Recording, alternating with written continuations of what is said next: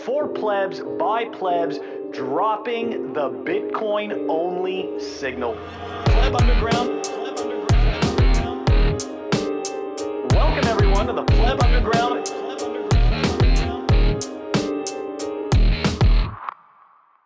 Pleb Underground, episode 106. Parasites in the midst. They want to inhabit us. Sociopaths among us. Manipulation their habitus. These narcissists keep count and slide like an abacus. We unmask their account. They lied analogous. Independence edited in America by Benjamin. Forget the bills. This Buffalo Soldier been jamming. I bounce like Bob, but I always been hamming. If I had $1 a show, I'd have a Benjamin. They make you change your words like a spell check flag. I'm always undeterred, not unwell. Bet gags for their opponent. Fresh hell. Rip bags you ain't flying with. Extra keck tag. Sometimes reality is different to what the mob paints. The great undernourished, each one faints out of relevance. No hieroglyphic ain'ts, unholier than thou, peasants, church of Saturday saints. I tell myself, don't stop believing, it's all about the journey. 58k gang, soon defeated, each one out on a gurney. Not even a witness at the Hague for their attorney. 58k, gang price, cap cartel. I say that them Burnby. I'm from London, approved money laundering capital, city, no joke, approved honey, laundering capital, accrued, shitcoiner, snooze funny, laundering cap, italic letters, fishy money, red herring capital. Understand scarcity is needed for your soul, not 100 million notches, ain't gonna make you whole. She swiped right on me, the king, pin roll, so when I call, they make the roll. A few more sats is what I choose to warm this cold world. How I beat the blues. I'm a king like BB. Don't get beat or lose. I only like Bitcoin. Can't fall for your ruse. This ain't my first rhyme. I'm a seasoned performer. This ain't my first time. I just tease, not platform her. This ain't my first crime. At ease. Still cold, but I'm warmer. This ain't my first dime. I'm bold. A pro former. My words are precise. I'm always specific. Coast to coast, I coast. Each event put Pacific. Some want to swan about. Get rugged. It's terrific. These nuts comply. The writing prolific. Man, I love... Absolutely. I mean, the whole rhyme was awesome. Welcome back, by the way. I love the ending. The ending is totally fire. All right. So, in case you guys didn't understand who we have here, we've got fellow Bitcoiner and contributing author to the Pleb Underground and return guest, DN Comply. DN, thank you very much for joining us on the show. I know it's super late where you are, so we really appreciate your time. And yeah, man, this is going to be awesome. Looking forward to talk about your article that you just dropped. Hey, I'm just thrilled to have been invited back, and yeah, thanks so much for having me on. It was great talking to you guys more than a year ago, and glad we could finally do it again. Happy to be here all the way from Southeast Asia. Crazy. Yeah, no, it's definitely been a minute since I think it's definitely been over a year. Anyways, all right, guys, without further ado, we are going to move it on over to the numbers. Yeah, the numbers, of course, brought to us by Time Chain Stats and Time Chain Calendar. What do the numbers look like this week? At the time of this recording, the block height is 864,154. The Bitcoin fiat exchange 62,100. Whoa, 156, 154. All right. I don't know what the hell's going on here. Anyways, big max per Bitcoin, 12,069. Interesting. Still getting a lot of garbage from McDonald's for your Bitcoin. Total public lightning capacity, 5,271. I don't know, man. It seems that number has gone up, even though lightning is dead. Who knows? Anyways, fastest fee, 2 sats per VByte. Moscow time, 1608. Yeah, that's right. We're all laughing at the runes enjoyers and all that stuff and the ordinal people. Anyways, that's yeah, that's what's going on. You say that, Phil. I don't know if I am laughing at the low sats per VByte thing anymore, right? Because to me, I think we do need scaling solutions if we're looking long term. But the low sats for VByte isn't good evidence that we need scaling solutions, right? Like, yeah. To me, that doesn't show social consensus for scaling solutions. If block space was continuously full of and especially of what people call monetary transactions, then maybe like the calls for we need covenants, we need things to happen such that we can do further developments in future to actually enable real scaling solutions. There is no demand. The people don't want it. This is what this says, and Yeah, so I have mixed feelings about this. Like I think this is the time that people that already are Bitcoiners should start running some Lightning nodes if they're not already doing so, and if they're already running Lightning nodes, to start opening some more channels, because I think, you know, it's a good fee environment for that sort of thing. And it means that in future, when fees do go up, then actually you're able to spend Bitcoin without having a high fee environment to deal with, because you can spend on Lightning in a sovereign way. I don't understand why more Bitcoiners don't run their own Lightning nodes. I think it's easier than ever to do so. I know a few years ago it wasn't, but like, I don't think there's any excuse. Yeah. Your thoughts, gentlemen? Yeah, I agree. DN, would you like to comment on this first before I go? You know, honestly, because I travel constantly, I don't have time to like set up my own node and Lightning network and all that. It's just, it would be over my head to do those things as much as I travel. So you guys are talking way lower level than I'm able to get to at the moment, and I just hope to turn that around the moment I have some stability in my life and am not living out of a laptop backpack anymore. So what I'm hearing is that we need the rise of the nomadic Lightning node. So, and I know that there are some people who have been working on this. You can run a Lightning node on your phone on Zeus. There you go. I was, you knew where I was going with this, Walton. Hey, our buddy Evan Kaludis. Evan Kaludis is the I'd say is the main person who is kind of pushing that, like that development. And yeah, I do see. I do think that that we are going to see that. But going back to this this fee environment, right? What does this tell us? Like, does this tell us that there's just no demand for block space, right? Is that really what that tells us? Because in my eyes, right, we clearly, not just my eyes, but right, ordinals, runes, that type of stuff. This did not create any sustainable demand for block space. I think what's happened, Phil, is people have found, in lieu of there being real scaling solutions that are more sovereign, people have found other ways to do it. So people batch transactions from an exchange to them, and when they do that, the exchange is also batching that transaction with thousands of other, or whatever, people's transactions. So the footprint on the block space is smaller already, because people are doing these things in a kind of custodial way, or you can do it like through Lightning again, or like to kind of like be, I think a better way of doing this is to kind of do Lightning withdrawals from an exchange, and then if you wanted something on chain, then you could close a channel if you really wanted, or you could use some sort of swap service to give yourself a UTXO on chain. But again, you're still batching transactions in a different way, and I think that has trade-offs itself. Like, that has some maybe centralized swap service, even if it is kind of atomic and it's non-custodial, or whatever it is. There are already kind of hacks that people are using, to do what I think would be better done if developed properly. But by doing so, it means that it is a low fee environment, and so therefore people, there isn't the evidence to say that people actually want this thing. It's a anyway. Yeah, no, and on the same front, the ETFs are having that effect as well. The billions of dollars that have poured into ETFs. That the actual layer twos, absolutely. Yeah, the on-chain transactions are totally minimal, because everybody's just being batched. If you throw, I could throw $50,000 at the FBTC ETF, and that's not even resulting in a single on-chain transaction. It's just part of whatever batch they're handling on their next set of purchases.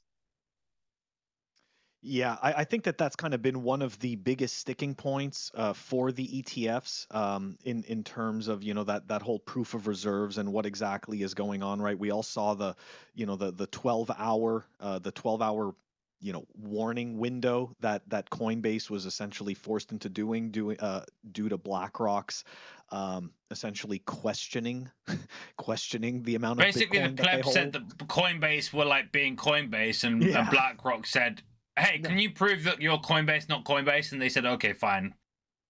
Exactly. We're not going to do what we're known to do. All right. Anyways, we're not fractionally reserved by Nanking. We're just Coinbase. No, come on. You can trust. Hey, we're Brian. feds like you guys. Everyone can trust Brian. It's okay. All right. Let's take a look at the first numbers article here. All right. We got some light and fluffy for the numbers this week. Here we go. BTC archive.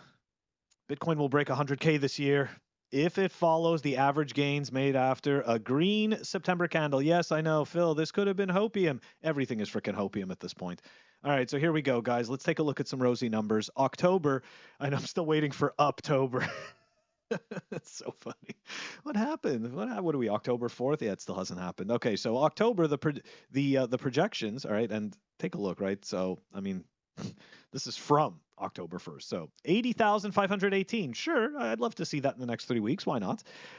November, 89,727. December, 106,718. And if those numbers don't make you happy enough, DN comply, this will go back to your point about the shenanigans at the ETFs. BlackRock and Fidelity ETFs are in the top 10 ETFs launched in the last decade by total assets, guys. IBIT 23.2 billion. FBTC 11 billion.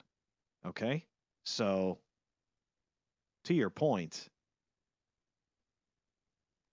what exactly is going on? If we're talking about, these numbers, right, where we're looking at like $33.2 billion and Bitcoin's essentially sitting at the same place it was 4 years ago. Sorry, 3.5 years ago. I don't know how I feel about this. In inflation adjusted as well, like. Right? So we're, and not to be a downer, but to your point, like that actually means it's worth less, right, in terms of inflation adjusted value. So, well, this is part of the Hopium, guys. Sorry, DN, go on. So the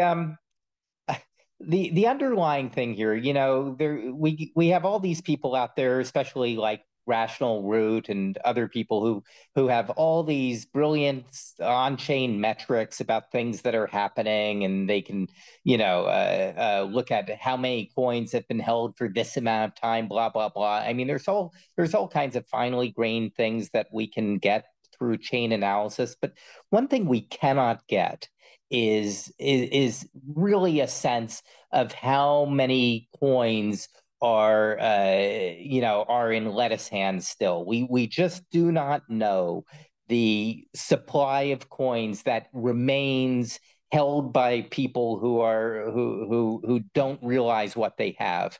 And my sense is that every day we've got hodlers coming in and purchasing a little bit more and locking that stuff down forever. And to me, I don't really care if the price hasn't changed this year or in 2 years or in 3 years. We are heading towards a supply shock, and when it hits, it's going to be abrupt. And until it hits, we really have no idea what that all-important metric is of the number of coins still being held by lettuce hands. There's just no way to know. And the only way we're going to know is one day we're going to wake up and there's just not going to be any cheap coins for sale. And boom, we're going to have the Omega candle essentially that week. And, your guess is I would have thought that with the ETF and all these coins being, bought up by big money, I would have thought that it would have happened already, but it clearly hasn't. And to me, it could happen next week, next month, next year. But the only prediction I've ever made where Bitcoin is concerned is that we are moving towards a supply shock, and there's just no way of saying when it finally hits. There's no way of saying. It's like you're drinking a milkshake out of an opaque glass, and there's no telling the moment when you run out of milkshake. I like that. I really like that take. You know what? You just brought back my optimism. Milkshakes are a shitcoin. They might be a shitcoin, but when you're a kid, they're super fun, right? Like when they're done right, it's like an old time milkshake. Anyways, all right. Besides that, talking about the weekends, right? Talking about the weekends, you made me think of that Unusual Whales account. And no, I'm not saying that account is a weekend. They might be weekends, but I feel like that account inspires a lot of fear in people. Because they see, to your point, right? 10 BTC has just been transferred, right? This dormant 10 Bitcoin, right? From 6 years ago, from 13 years ago, or something like that. And it's like, I got to tell you, when I see that, it's either my ignorance makes it so that I just don't care. To me, it's just a giant nothing burger. You know what I mean? And this goes, the way that this relates to the weekends is that, like, who cares? Let these people sell their Bitcoin. Doesn't matter. Like, I don't know. I don't know. The case of the bear whale that's constantly dumping, I just don't entirely buy it. Just don't buy the bear whale thing. I don't know. Any thoughts on this, guys?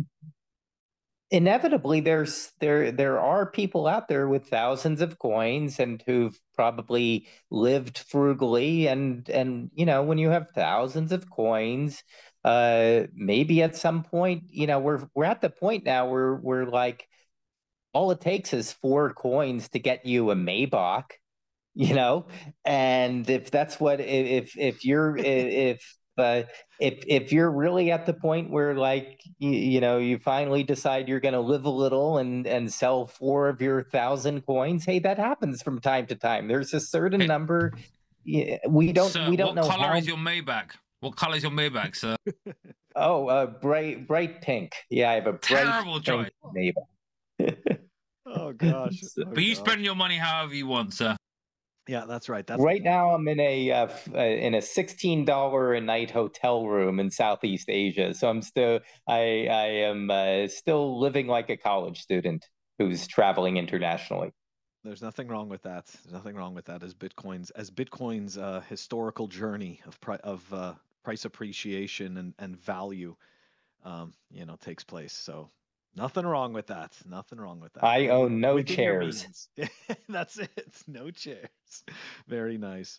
All right, guys. You know what? That's gonna wrap up the numbers, and we're gonna move it on over to the Fireside Chat. Pleb Underground is brought to you by our newest sponsor, KnowHue. Check them out at knowhue.com. That's right, guys. The best Bitcoin builders in the space are coming together under one banner. Look for more people and more companies to be joining knowhue.com. Proof of Ink, Stackchain Magazine, BTC Pins, Asanoha Gold, Crypto Cloaks, and BTC Sessions are already members. Go check out what's going on at knowhue.com. Welcome back, everyone, to the Fireside Chat. As you guys know, DN Comply, fellow Bitcoiner, is joining us, and he recently wrote an article which is called Unreal Stupidity: How Kamala Harris Capital Gains Tax Could Unravel the Economy and Usher in Authoritarianism. Now, before we dive into that article, we're just going to backtrack a bit, and I just want to ask you quickly, right? When did you start writing Bitcoin related content, and why? Why did you start doing this? Because I also noticed you have like a Bitcoin Basics website. So before we talk about this article, I just want to give the viewers and listeners, right? Because there are a lot of new people, new subscribers to this channel, and they most likely did not see your previous show. So if we could start there first, that'd be awesome. Yeah, my background when I started off as a 20-something way back when, and needing to make some money, my initial career was just being a technical writer.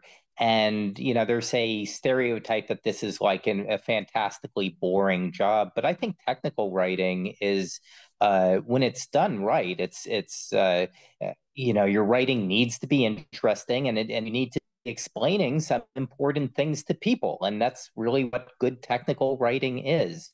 And as I got into Bitcoin in 2015, over the next several years, I started realizing that, hey, there's all these things you kind of need to know to really get a sense of what makes Bitcoin so special. And it touches on, it's a very multidisciplinary kind of thing. To really understand the basics of Bitcoin, you need to know something about public key encryption. You need to know something about macroeconomics. You need to know something about game theory.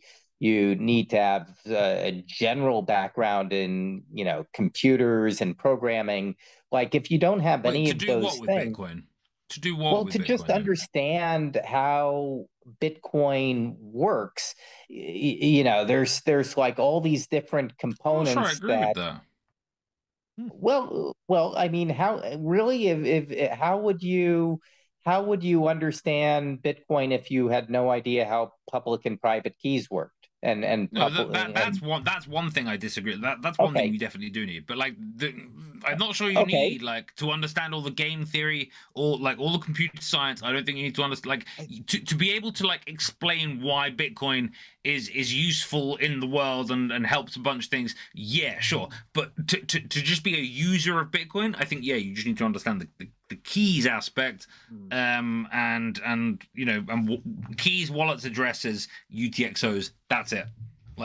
Well, what about the? I mean, to me, the big value proposition of Bitcoin has to do with its incredible scarcity versus fiat currency. So I think a huge part of understanding Bitcoin is just understanding what an economic catastrophe naturally arises from fiat, and tied into that is the need for Bitcoin rather than Bitcoin itself, I would argue, but. I think maybe we're talking a little bit past each other here. I'm just saying that there's different components to Bitcoin, and having some sense of each of those components can kind of help you to grok the full picture.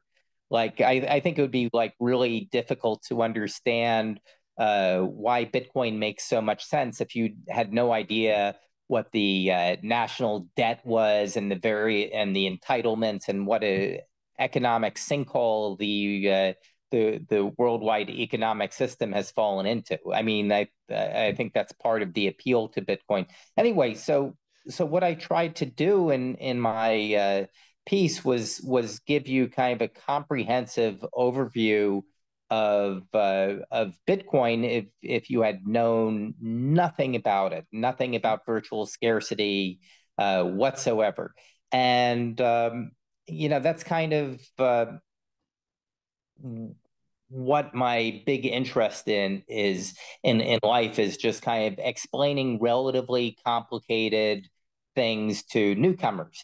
And so this new piece that I've just come up with about capital gains, unrealized capital gains.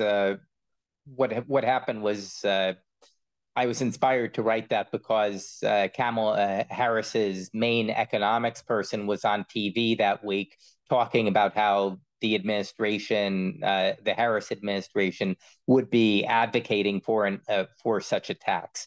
And what I realized is that, a lot of Bitcoiners would just take it for granted that everybody knows what capital gains are. Everybody knows what unrealized capital gains are. But I think in reality, probably not 1 in 20 regular non-Bitcoiners even knows how capital gains works. So what I decided to do was write a piece that just kind of explained the basics of capital gains, and then once you understood how capital gains worked, it introduced how unrealized capital gains would work. And I used some very simple examples of how would you account for even one stock for which you needed to pay unrealized capital gains.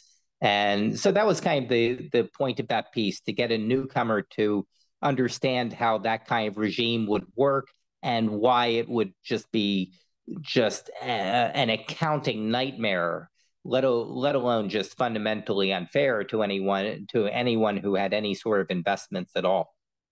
Now, let me ask, and I just want to point out that yes, I read through the article, and I found the examples that you gave were fantastic. They are incredibly simple, which is very important, right?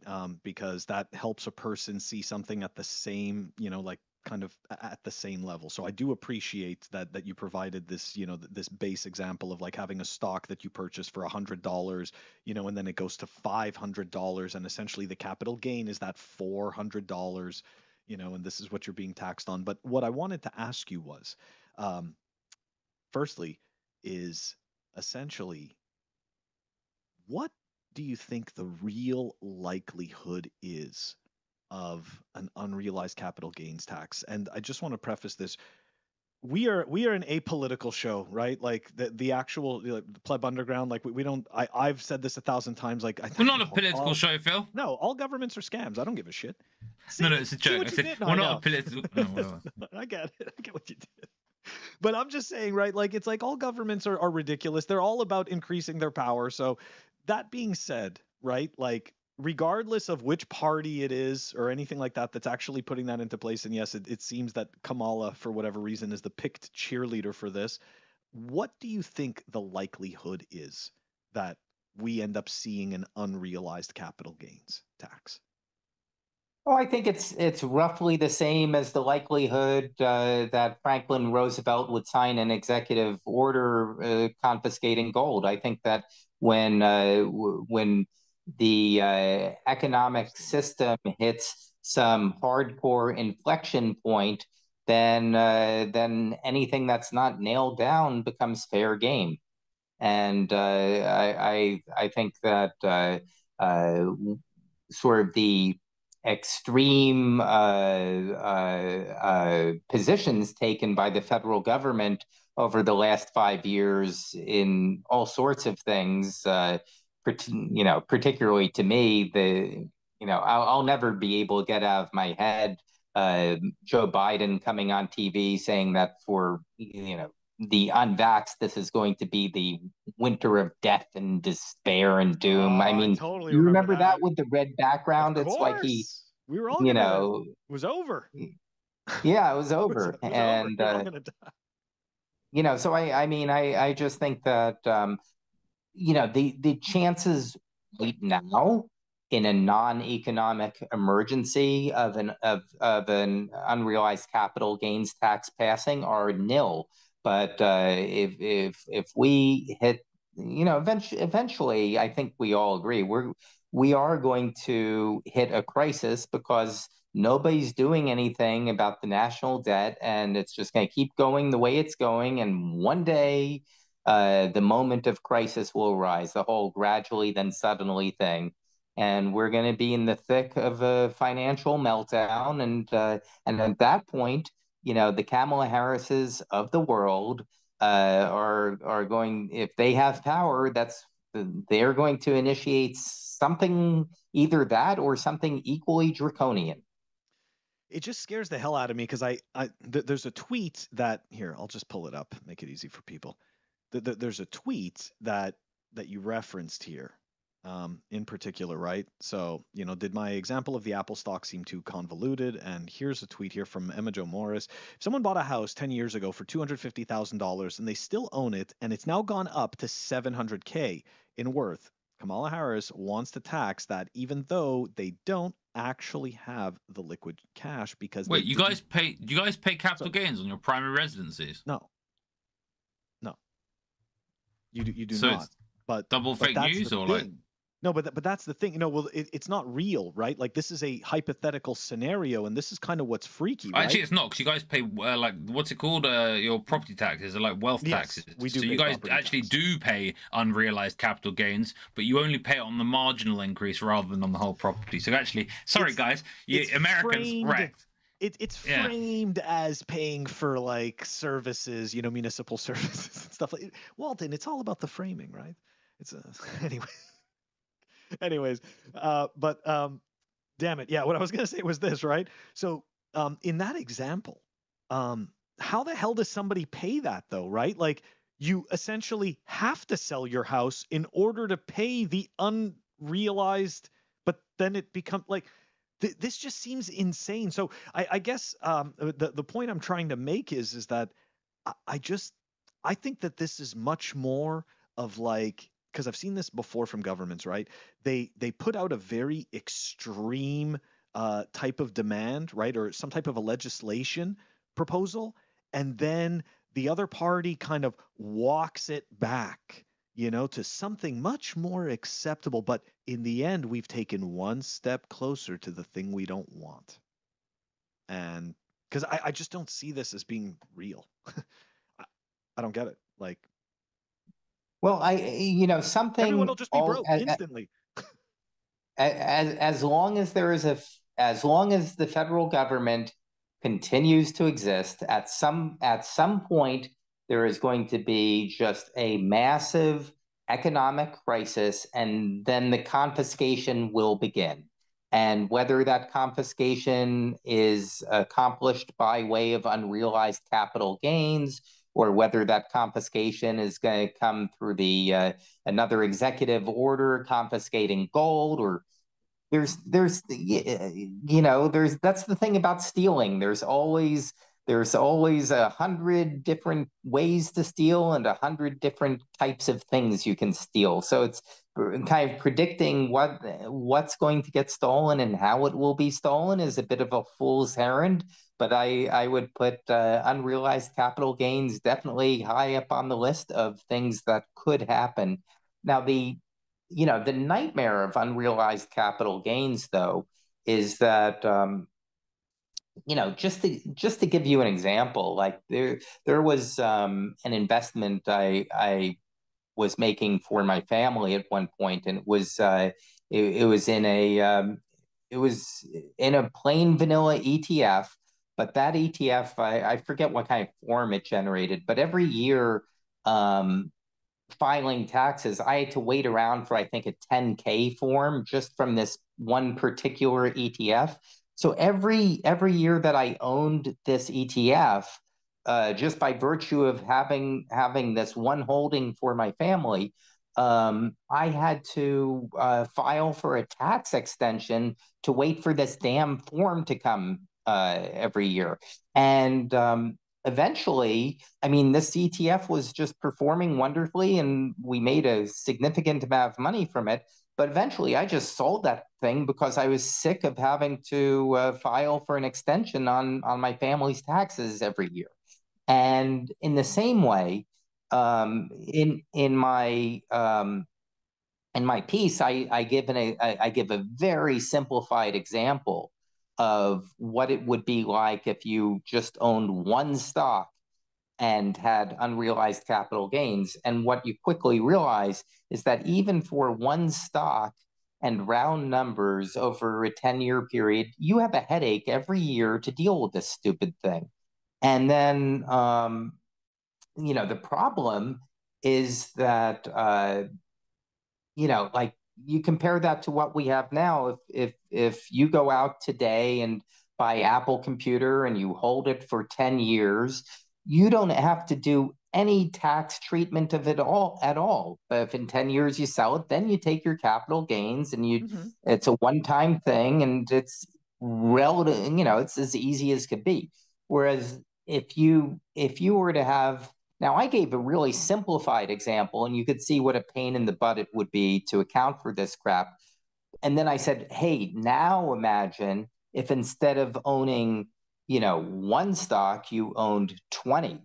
And what you very quickly realize is that I think for a great many people, and certainly that those people would include me, I would not have the time or willingness to account for all this. And so I would just get out of investing in stocks because I wouldn't have the time to do the accounting. I wouldn't have the energy to do the accounting. Right? Yeah, I would just ditch that whole entire form of investing, and then you'd have to say, well, then what happens to the stock market? when Main Street can no longer purchase stocks because the accounting treatment is just too arduous. Yeah, again, right? It's like as we continue to discuss this, it seems like such a it just seems like such a crippling move to do this, because it would completely, I mean, let's be honest, right? Wall Street is the bankers, right? Wall Street is the country's like lifeblood of money. So the reality is that somebody putting through and enacting legislation that is this harsh, I I don't know. I don't see the bankers, that essentially wag the government. I don't see them supporting this. This seems Well, they so, because certainly would not. yeah. But when we're talking about an economic emergency and Yes, push of comes, course, right? The greater good. that's when push comes to shove. They're going to get that money somehow, and I don't give Harris much credit for anything, but I think she was sincerely tipping her hand about how she wants to move forward to raise money for the government. And I mean, Why else would she be bringing this up in the first place? I mean, certainly not making her popular to the investment community. So why bring it up at all? I think the answer to that is because she's serious. Yeah, I think that's a good point. I Okay, part of it, I think she's serious. Part of it is that I truly believe that like all presidents just have handlers. So Yeah. she's just, she's just doing what she's got to do to grind out that paycheck, and for whatever reason, ignorance is bliss. Either this person knows and lives in complete denial, or they are indeed completely ignorant of the terrible idea that they're putting through in relation to this. I don't know. Like I never know. It's But I do think it's frightening. I really do, Anyway, because yeah, just to tie this up in a bow, the whole reason I wrote this thing is because I felt that not 1 in 20 people understand capital gains to begin with. Most people don't have any money in the stock market at all. And I think that at the very least, we need to start educating people about this basic financial literacy of what are capital gains in the first place. And even if you never invest in the stock market, you can see, once you understand plain vanilla capital gains, you're then in a position to understand why unrealized capital gains would just be pernicious for any kind of functioning economic system. Now, very well said. And the way that you finished the article, you were essentially explaining that that's the headline, right? Nobody is paying attention. Now, this is something I have always wondered. Okay, and I'm pretty sure that the only Sorry, what did you say, Phil? I'm sorry? No, I was saying that nobody's paying attention. You did it again. Okay, this guy. Yeah. This guy. Anyways, so this is the thing, right? Like, why is nobody paying attention? Right? Like, what is it? Is it that it's too complicated? Because I honestly believe, you ever see the way people's eyes glass over when you start explaining money, right? When you start explaining how the money is fake, how the government just issues money out of thin air, even though we pretend that this whole this whole process of creating bonds and then buying those bonds and reselling those bonds, and then poof, money appears, the mandrake mechanism, so to speak. You just see people's eyes glass over. Why does nobody care? Is it too complicated? Is that the problem? Or is it just that people don't have time and they just want to exist in their little bubbles, and just kind of let me watch my TV and let me have my car, and let me have my smartphone? Like, what do you think it is? Like, what is going to take people to start paying attention? Well, I think at the very start of that, until you have like a more than surface level understanding of what money is, and where it comes from, you're not even equipped to start entertaining how the economic system works or any of this stuff. And so having, I think that's the kind of the wonderful thing, one of the many wonderful things about Bitcoin is that to even begin to understand Bitcoin, you have to start understanding money in the first place. And I think the reality is that the vast majority of people just have never really given the matter any thought. They don't know what infuses this piece of paper with the value of $20. They think I really believe that they think there's something magical in the paper itself, that they can just print this paper and that this carries so much monetary value in it. In not thinking about how what money is in the first place, and not thinking carefully about it, you're just left out of any kind of ability to understand what's going on in terms of how the economy functions, and you basically are rendered into being a non-playable character in your own economic system. Yeah, very well said. Bankers are magicians, and fiat is the rabbit that they pulled from their hat. It's absolutely remarkable. Okay, so we're going to wrap up the segment here, but before we do, DN Comply, how can people find you? What is the best way to find you? And guys, we are going to put links to everything relevant in the show notes, so you could find DN Comply on Twitter, and you can also go check out all of his writings. So where can they find you? Well, I have the website DN, as in do not comply. DNcomply.com is my website, and the website links to my Twitter account, my Nostr account, and my various and my 2 articles. And I'm always I guess if I have any hope at all, clearly the most important thing I've written in terms of my contribution to the Bitcoin community is my Bitcoin Basics piece. And even if you are a longtime hodler, I hope you'll give it a look, because I think that it's basically a 1-hour read that starts from zero and really gives somebody a good working knowledge of Bitcoin and what it is and why you need to avoid shitcoins and all that stuff.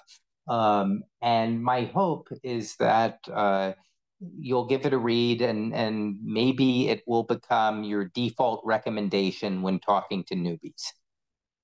Very nice. Very nice. All right, guys, that is going to be added to the show notes. DN Comply, absolutely awesome. That's going to wrap up the Fireside Chat, and we're going to move it on over to REKT. The Pleb Underground is brought to you by ThunderFunder. Check it out, thunderfunder.com. ThunderFunder is a funding portal registered with the SEC and a member of FINRA. Their mission is to provide retail investors access to investments while supporting the growth of open source projects. They love Bitcoin. Check out their shitcoins. That's thunderfunder.com. REKT. This week, of course, still Swan mining. If you would like to see more discussion on the Swan mining being wrecked, please see our live show that was recorded and is available on YouTube and perhaps other platforms. If you go to the Pleb Underground channel, where you can see me, Phil, Humble, and Ulrich discussing Swan and the various incompetencies. But talking of incompetencies and talking of Humble, this week, sorry, Humble, you're not gonna like this, but like I'm not usually someone who's lost for words, and yet I was lost for words when I saw this travesty. Please give me one moment. I'm gonna try and share what I saw, because I'm still in shock. Here we go. Okay, so clearly there's some like good ham on this pizza, and I'm a fan of red onion. It looks like some good quality cheese. Maybe I can see some like balsamic onions. All for this. Great idea. And I know the whole like Satoshi thing about jalapenos and pineapple on pizza is actually fake. That's bogus. So if you think that that's Satoshi's pizza choice, you are misinformed, people. But humble apple, whilst fantastic and like good in other food substances, does not belong on a pizza. I'm sorry. Like this is you are wrecking. I don't know the people who are having to eat apple on pizza. That's it. That's all I've got for REKT. Yeah, Humble's Pizza. Humble's Pizza, huh? I gotta tell you, man. Never really thought of apple on pizza. I mean, I am a. It's gonna sound terrible. People are gonna hate me for this, but I am a pineapple on pizza person. I do think that tastes great, I'm happy with it, but it's not my first choice. Like, no, it's not my first choice, but I'll do it, right? But the rest of it's pretty good. Like, like to me, like you want to have like a couple of meats and then maybe a couple other things. Like, yeah. Huh. I don't know. DN Comply. Are you? What do you think? You think you'd be an apple on pizza enjoyer? Absolutely not. I think the Italians have it right. I think that when you go to Italy, it's really only the Americans who put cheese on who think that pizza must have cheese. And when you go to Rome and you go to these pizzerias, a lot of them will have like 6 or 8 different varieties that you can get a slice of right there. And like half of the pizzas don't have cheese at all, even if they do have meat. It's just sounds kosher friendly, Phil. I think exactly. I think their sensibilities about what belongs and what does not belong on pizza are pretty on point. And I will give a shout out to the Florida pizza in Rome. There's a pizzeria called Pizzeria Florida or Florida Pizza. Sounds like a shitcoin. Sounds like an American tourist trap. I see where it's going. It is the best pizza in the universe. It's only a coincidence that the name happens to have Florida in it. It has nothing to do with the it's not owned by the rapper, Florida. Is it? No. Anyway, but yeah, all I can say is I will defer to the Italians when it comes to what belongs on a pizza. I can appreciate and respect that. So guys, look, as Walton alluded to, if you did not see this week's live episode of Pleb Underground, where then you were also REKT, exactly. Yeah, also REKT. But about the Swan allegations, definitely check it out. That was definitely an eye-opening conversation, and somehow Diddy made it into that conversation, which. Thank you, Walton. I don't even know how that happened, but it did. I don't know. He used a lot of lube. Where's all the oil gone? Nobody knows. Okay. Anyways, guys, that is going to do it for REKT, and we are going to move it on over to the Hopium. The Hopium. Pleb Underground is brought to you by CypherSafe. Check them out at CypherSafe.io. Guys, you know that I am a pet rock enjoyer, and this is the pet rock for Bitcoiners. That's right, the Bitcoin Relo Triangle. 16 ounces of solid titanium. Check it out at CypherSafe.io and look for new products that are going to be coming out very soon at CypherSafe.io.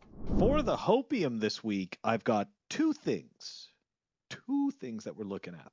The first thing, Nunchuck.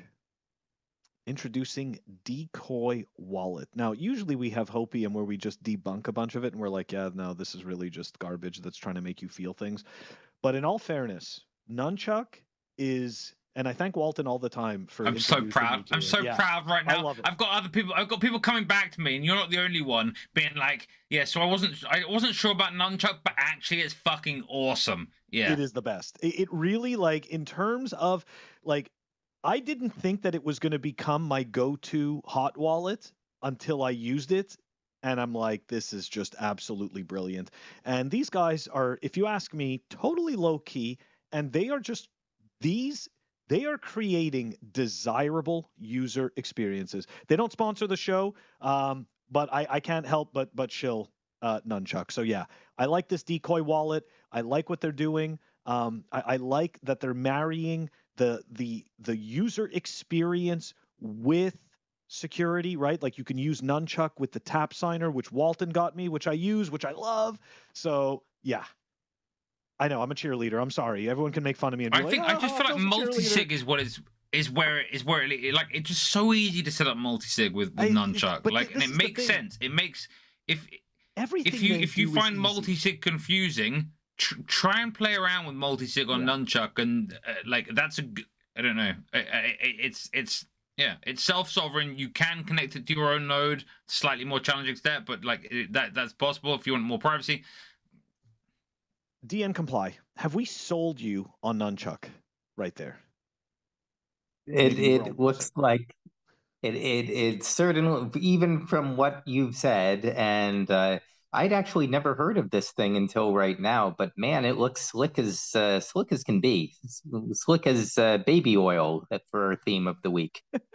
iOS and Android compatible. Okay, so I'm telling you, it's totally worth checking. And they don't have any dependencies. They built everything themselves. They built all their libraries. Yeah. Wow. And it works with NFC anyways. It's really remarkable what they're doing. And not only that, okay, but check this out. It also works with the 21 hardware wallet device. Sorry, the signing device.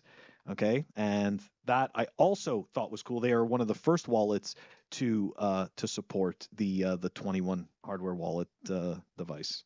Anyways, pretty cool stuff. Awesome and this stuff, thing self-powers. Okay, all right, I'm done. Yeah, I know. It's so cool. I'm done being a salesman. All right, I'm done. Okay, let's go.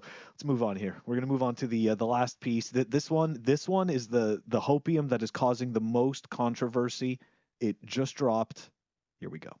Every bull cycle brings the bullshit. Here we go. Documentary to air next Tuesday on HBO that claims to reveal the identity of Satoshi Nakamoto. The doc is by Cullen Hoback, creator of the Q Into the Storm series that I did see, that exposes the authors of QAnon conspiracy theory. That's right. Mystery creator of Bitcoin identified, guys. So here we go again. Now, there was a trailer. I will put the trailer in the show notes for the people who want to see the link to it, who haven't seen it yet. Not see the link to it, but see the trailer. Yeah, I talk like an idiot. But in the trailer, they showed a lot of Samson Mao. I know Walton likes to call him Scamson Mao, but they show a lot of Scamson Mao, and they show a lot of Adam Back. Okay, and they show a couple of shots of Roger Ver. Not going to lie. And now I did see a tweet today, right? A tweet that was deleted from Cullen where I don't know if he responded or retweeted something that, the best fake Satoshi ever, Craig Wright, asked about talking about this. So. All right, I got insider knowledge on this. That's gonna blow your mind. Scamson Mao has tried to hire people to just get him into Hollywood films. Samson Mao wants to just be like a star, and it's like, bro, come on, like. I was gonna ask. You got loads of money, but you couldn't even hold down the girl against her PT. Like, you really think you want to go play with Hollywood baddies, bro? Like, you're gonna get wrecked. But like, just I don't know, like. Finish that NFT game that you were telling people you were going to make. I don't know, like what? Help more states, help more countries, help more governments adopt Bitcoin. Oh, it seems like you've got important work to be doing other than Hollywood films, sir. So this brings up the next question, right? Because as soon as I saw this, we know that HBO doesn't produce their own content. It's other content producers that produce it, right? So the question is, who paid to have this produced? So I'm guessing based on what you said, you're hinting at maybe, do you think that Blockstream paid to have this documentary made? I don't think that's true, but I do know that Samson spoke to someone and said, hey, you know people in Hollywood, and the guy's like, not really, like a couple, but not really. And Sam's like, yeah, but can you get me in this movie? And he's like, what do you mean? He's like, to be like to have a part in the movie, and I don't want to just be an extra. I want like lines. That was the conversation. It's like you're not like Tiger Woods or you're not like some like elite athlete in your field with like a marketable presence, right? Like you don't have companies approaching you being like, hey, we like your vibe, we want to use you to, like, you're not at that level where people write you into movies. Like, come on. Walton really Now, brings the fucking he just Adam totally Back drops might the be hammer. kind of a bit Satoshi and, like, you know, but then if Adam's got lines in the film, like, I hope they're short ones. Look, all I can say is this, right? I think that this is good for Bitcoin. I don't know. DN Comply, did you happen to see anything about this besides us just showing this? I had caught it on Twitter a little bit, but my general intuition with this is, you know, let's say that the three of us have you know, can cobble together 50, $100,000 to produce some shitty Bitcoin documentary that we have hopes of selling to HBO, and our documentary is a piece of crap that we've just hurriedly thrown together, but we really want to get this thing sold and we want to establish an audience for it. And let's say that we have no scruples whatsoever. What's the easiest way to get attention for our piece of crap Bitcoin documentary and make sure that it gets widespread media attention? Oh, I know. Let's just say that we've unmasked Satoshi and we know who it is. Boom. You know, now we have a documentary that is guaranteed to get some traction, get lots of people talking about it, blah, blah, blah. But it's still, at the end of the day, it's still a piece of shit documentary, and shame on us for having no scruples to be willing to trot something like that out when, you know, I think we can say Satoshi is probably about 30 times smarter than any of us, and nobody's unmasked him to date. And what are the odds that we've been able to do it? I say between slim and none. I can appreciate that. Can I make one more point, Phil? Sure. Which is, and I'm gonna just share this chart to, like, help me make my point, right? There are different people in the Bitcoin space, and basically everyone falls into these different groups, right? And it's like their contribution to Bitcoin. I think a lot of people think they're trying to do good or trying to help Bitcoin, but, like, where are they actually? I've talked before about how I think David Bailey is chaotic neutral. He's trying to do as much advancement of Bitcoin. He's trying to get Bitcoin in as many, in front of as many eyes as possible, in any way as possible, as fast as possible. And what else happens? Yeah. I think when it comes to, I could agree with that. I think when it comes to Adam and Samson, I feel like they're mostly in this lawful good or lawful neutral category. To me, Adam is lawful good and Samson is lawful neutral. They might think of themselves as cypherpunks, but I think, like, Blockstream and these guys are some of the most, like, regulated, heavy compliant kind of Bitcoiners that exist. But I don't think of them as, like, especially competent. They're not making Bitcoin sexy again. Like, Tether t-shirts aren't cool. Like, what do you mean? They don't have marketing. Blockstream has been is a company that has forever had a marketing problem. I